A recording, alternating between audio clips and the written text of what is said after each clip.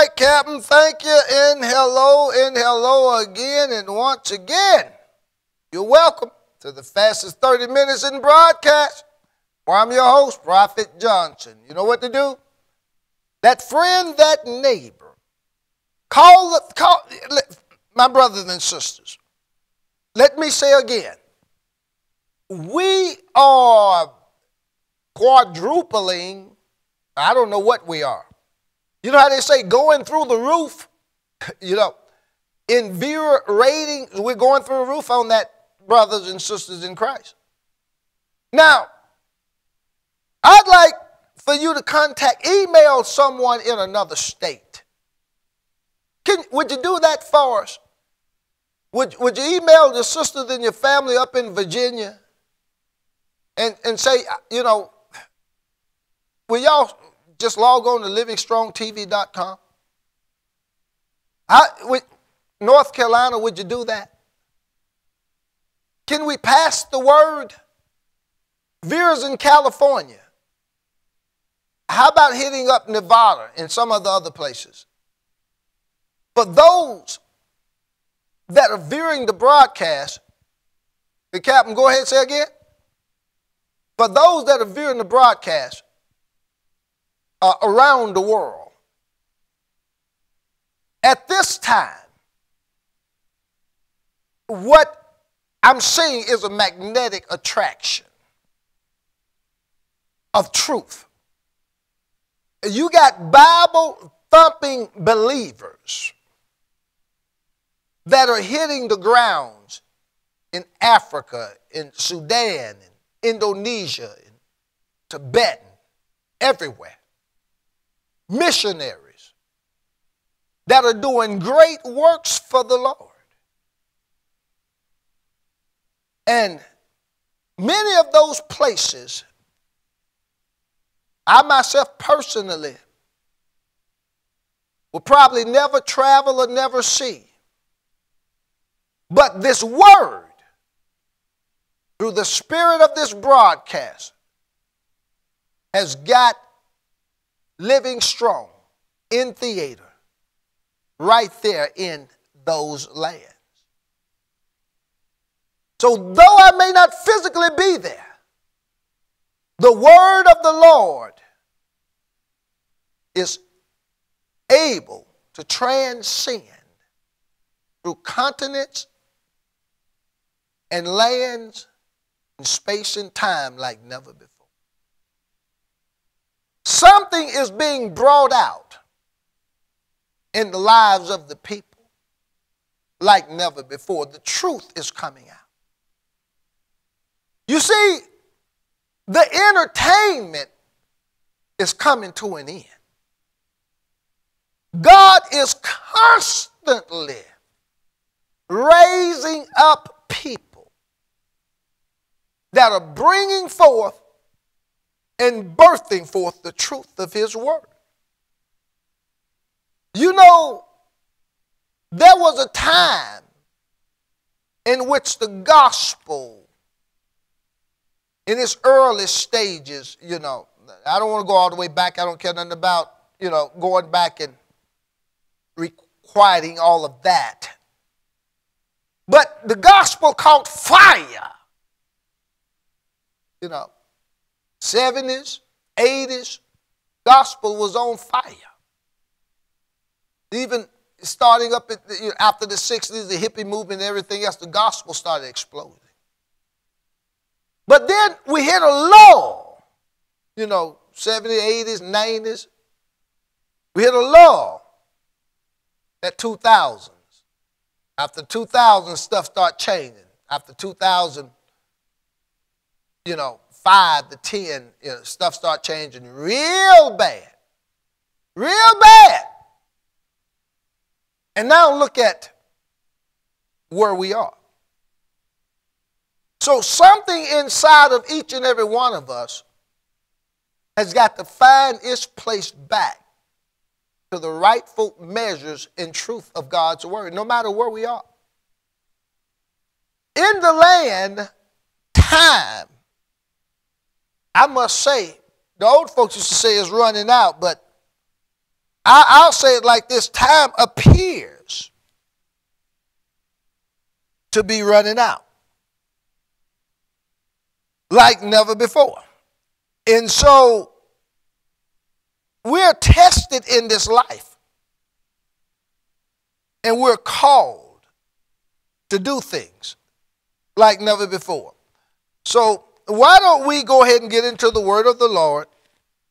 Faith on fire may not seem like much fire right now. Captain, it's good to have you back. I told Captain what the message was. Captain said, faith on fire, number 7. I'm like, there hadn't been that many. This is what, 3 or 4, isn't it? I don't know what it is, but he didn't seem like he was all jippery about it. So, but nevertheless, if we get a little whatever, we get there. Then if not, then oh well. Y'all know how I am. Okay. A familiar book tonight, and you all know it by heart, most of you. The book of James deals with faith and prayer. And then it talked about enduring tests in life. Then it goes on to talk about be a doer of the word and not a hearer. Then respecting others.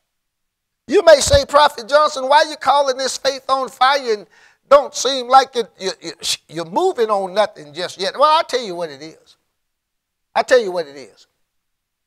Faith on fire is not you getting up and hollering. It's not you getting up and making a whole lot of noise and dancing all over the place. You can do that. Fire, okay, has the ability to purify. Faith, which is a substance of things hoped for. Purified substance is what I'm after. Faith, to where Jesus said a word and it's delivered. Faith. Hallelujah. To believe God and to go rejoicing and not stagger at the promises of God through unbelief, but strong in faith, giving God the glory. Count it all joy because he's after something. Hallelujah. God is after the pulpit. I said again, preacher. He's after the pulpit. He wants his place back. He wants his seat back. And what he wants back is the actions and the operations of his word, not a performance, not a crown king sitter, not a placater, but a prayer, a believer. Somebody that's going to believe that God is going to give you the tools to heal, whether by man or by supernatural. One way or another, our faith is not to fail. And for those of you that said, Prophet Johnson, I've been watching something here. I've been watching this corona disease. And I'm looking at it also. And I'm asking the question, just like everybody else. We can go do Hey Google and OK Google and whatever. Google.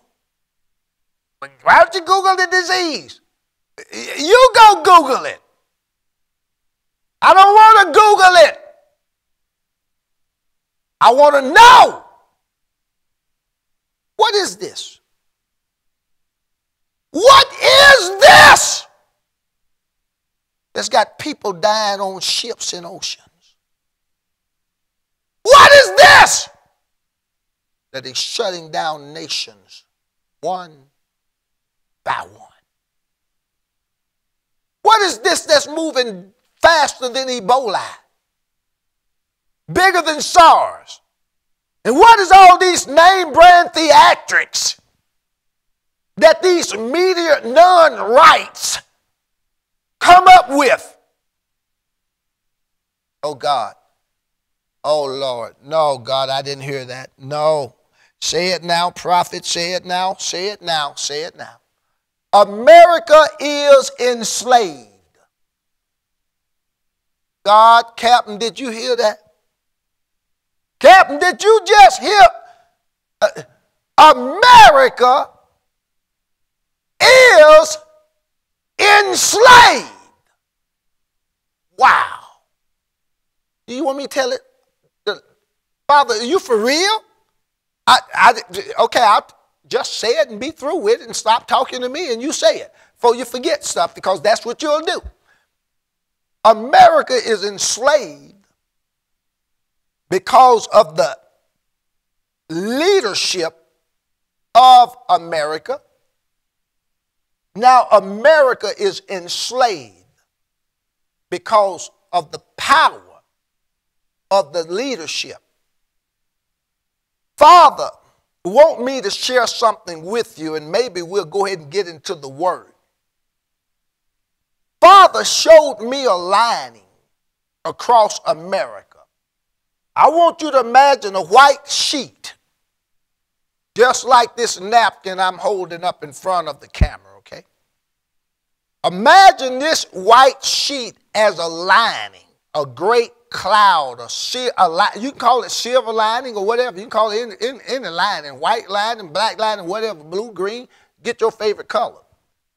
Imagine that lining.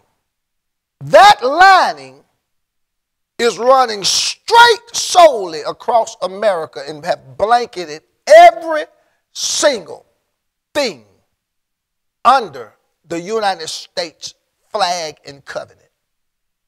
Now, this is what Father showed me now. I'm going to show you this. On that lining is enslaved America. The leader of America runs that entire lining of enslavement in this nation. And nothing, you got to get this, no words, no government, no law, or nothing, just like the second heavens, first heavens. I want to go with the first heaven. First heaven lining, second heaven lining, third heaven lining.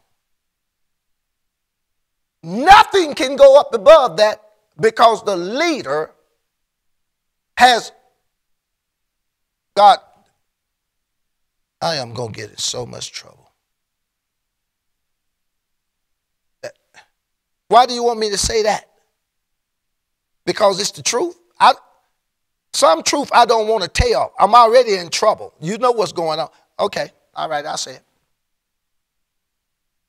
Because upon that lining, the leadership have been given great demonic power through two entities, through the church, or the power of the church, and through the power of Satan. This power is absolute power. Now, I already know. I'm hoping to God, I pray to God, them folks don't start messing with me. I hope they don't. I hope to God they don't. Now, the only thing, there's no other word. Have a minute now, so leave me alone. There's no other word, no other law, no other government, no other agency, no other power that is greater than this lining of enslavement. But the only only thing over that lining right here is the next level, and that's God. God is the only thing, the only power, I don't mean to use thing, person that is stopping, the only entity that is stopping that lining from taking his throne. And what you're dealing with is far greater than human imagination or human comprehension. The Father spoke to me now and said, no words, no more words, prophet, can combat this entity. None of your words, none of their words, no human word on earth. Did you hear me? And then he spoke something to me. He said, what I want you to do now, I want you to flip above that lining. That's right. That's right. You're not going to be able to do it, but I know how. Because I've been to the ends of the world. I've been to the ends of the second heaven. I've seen how this baby works. And I'm going to show you how to do it too. If you want it. For real? Yes, you better believe it. He said, I want you to flip over. Hallelujah. The lining, because that's the only place my people can ever be protected now. Everything under is dead. Everything under that lining is dead. This is really death to America. That you better believe. He said, flip over. You say, well, Prophet Johnson, how do you flip over?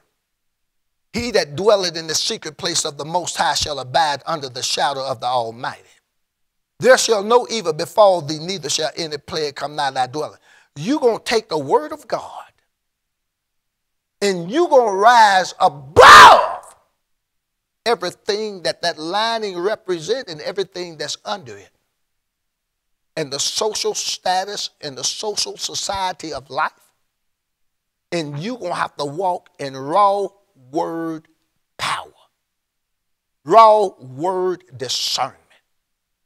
There is an increase of angelic forces right now that God have released for certain saints of God that's carrying this holy oracle of the shewbread of Aaron's rod, the 10 Commandments. And now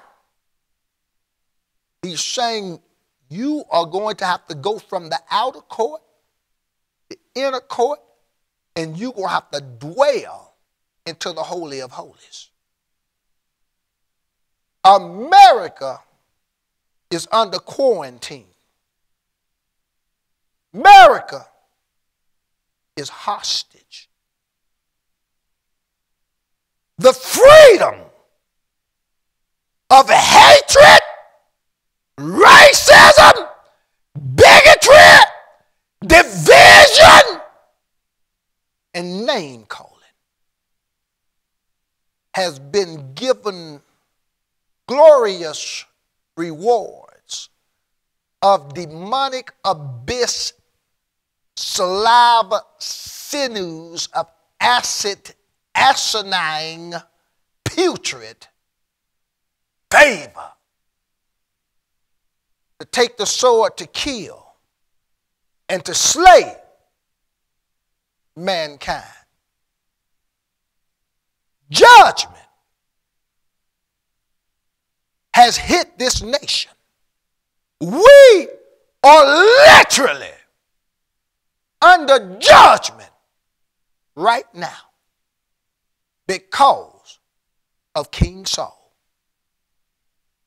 You can thank God for Israel. You can thank God for prayer in school. And you can thank God for children not getting killed through some abortion thing or whatever. Say, Prophet Johnson, where you at? I told y'all. I've never in my life, not one day, ever wanted to see one child die because of some sex trap. Felt good when you got it. If it was legal enough. You enjoyed your rendezvous. You enjoyed your sex. And now life is inside of you. And you go and kill that life. And you give them something to talk about like they care. Like they care. They don't care nothing about that child. Never did, never have, and never will. That child is used as a pawn in the game for their God they call Jesus Christ. Jesus hate abortion. Jesus hate murder. And you kill people all the time. Jesus hate lying. You lie every day. And you supported by your God, your birth control substance. And then afterward, we sit up and we justify it all. I care less.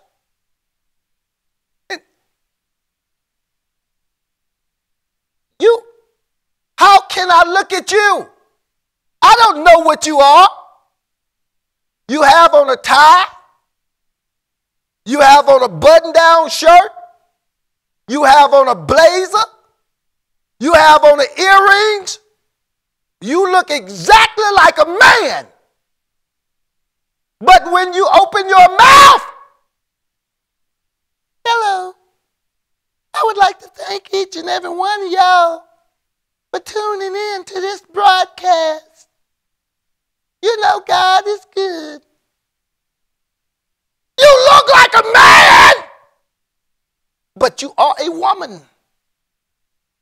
He called them, us, male and female. He said, go, be fruitful, and multiply the earth.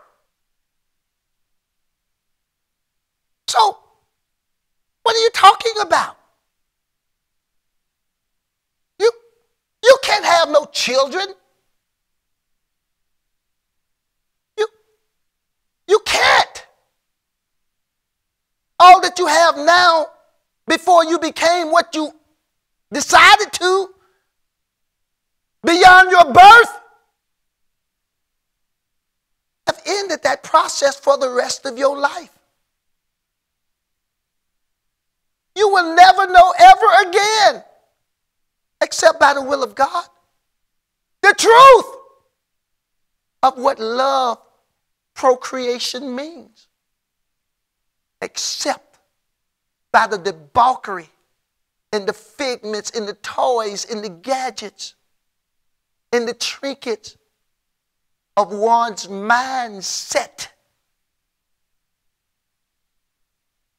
You know all about this stuff.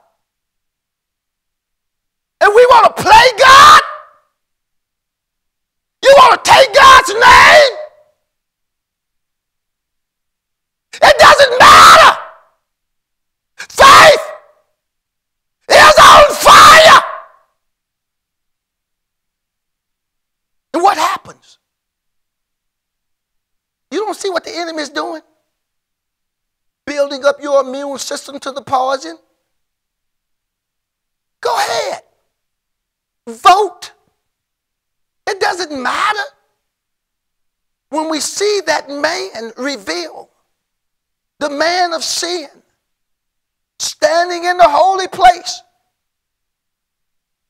the man of abomination, the man of perdition, the Antichrist, And there are many antichrists, presidents in running for presidents, kings in running for kings, queens and all queens. Tell it! Why? Because in this life,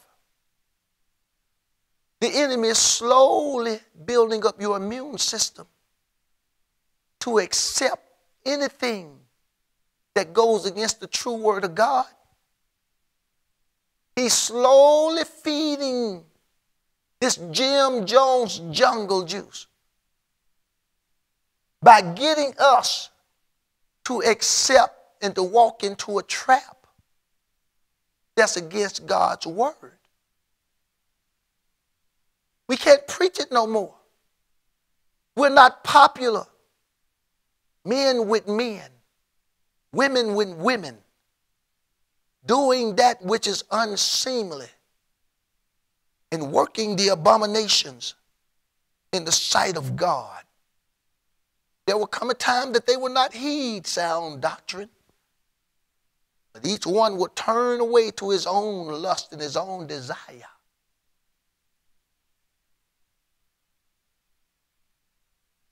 He called them male and female.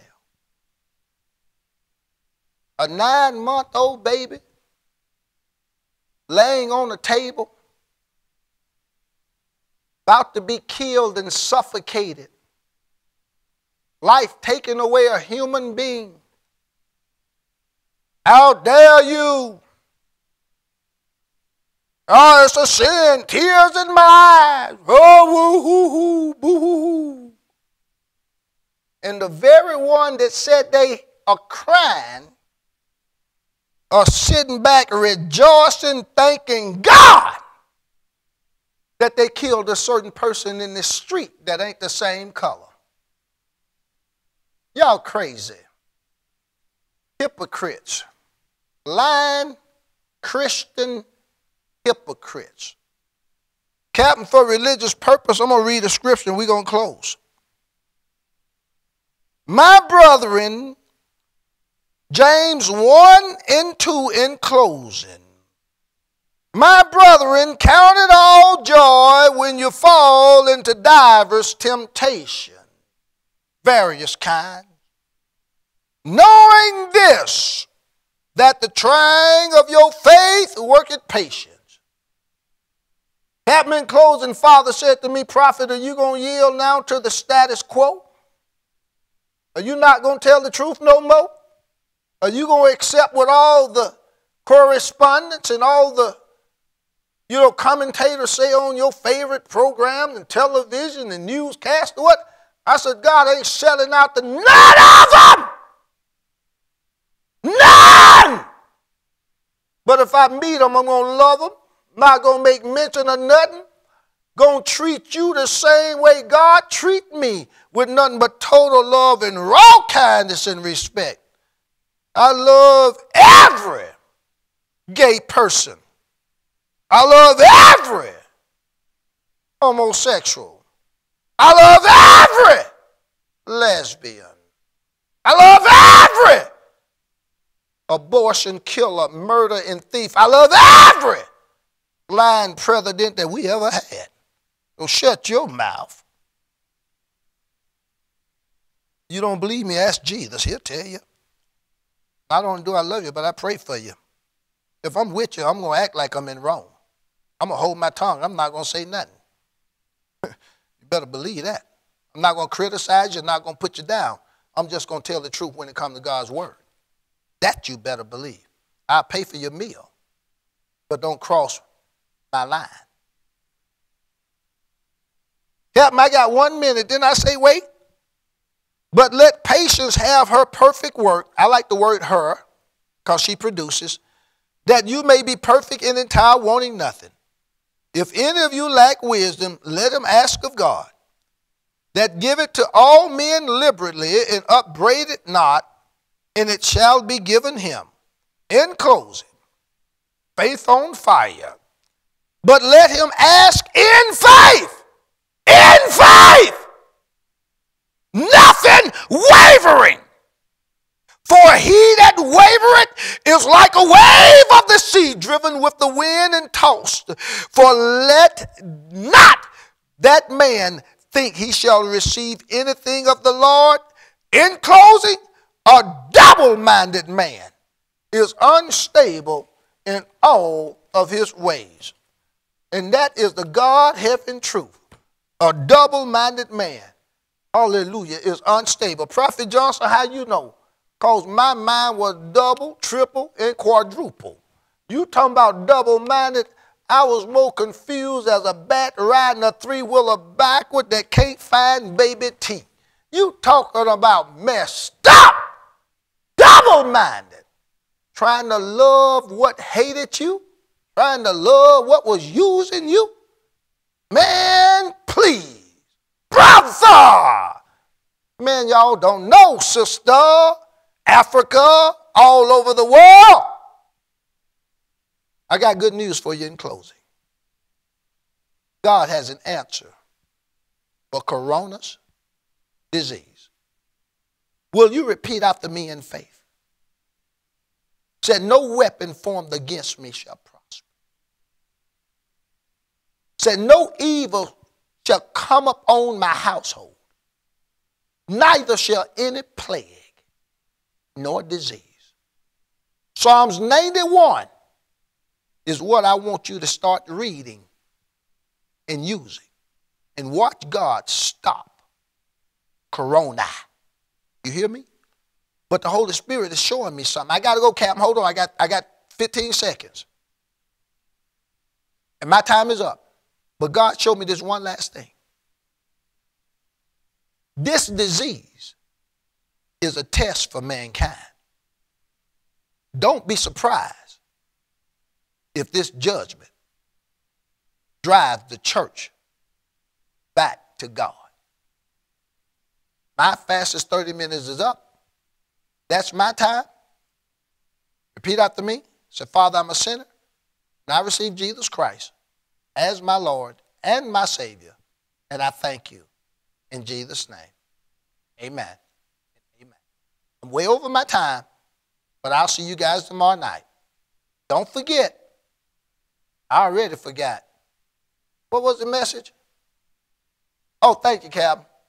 Faith on fire. I'll see y'all tomorrow night. Bye.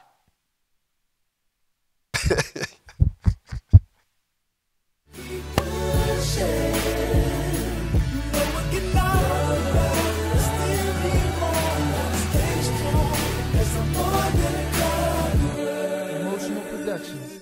I've been told that I would never amount to anything. And I'm wiser, I'm stronger, and my hope is